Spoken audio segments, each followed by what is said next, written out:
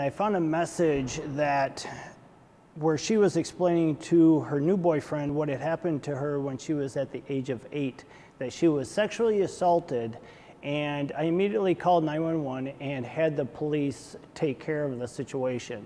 It then went to trial. Both trials ended with a mistrial, and I saw that the girls' hearts were broken, that they didn't have nothing, and I was trying to think of a way that I could help them and get over the grief and get over what had happened to them. So I came up with an idea that I want a 50% reduction of all criminal sexual cases with kids.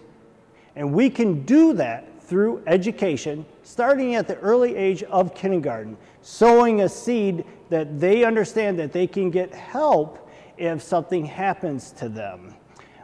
As the girls were growing up, things were changing with them. Like they would cover their bodies full, like their clothing. They would put on turtlenecks. Let's say it was 90 degrees. They'd have their turtlenecks on and stuff. So I knew something was wrong, but I didn't know what it was. And then when I found that message, it all came together that they were sexually assaulted.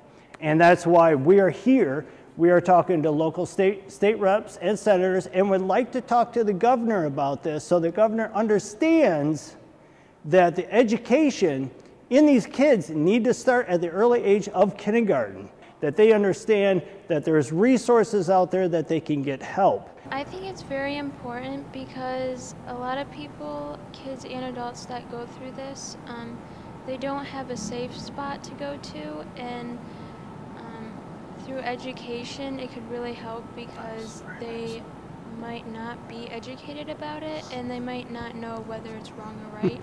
And to know whether it's wrong or right could really help them to grow and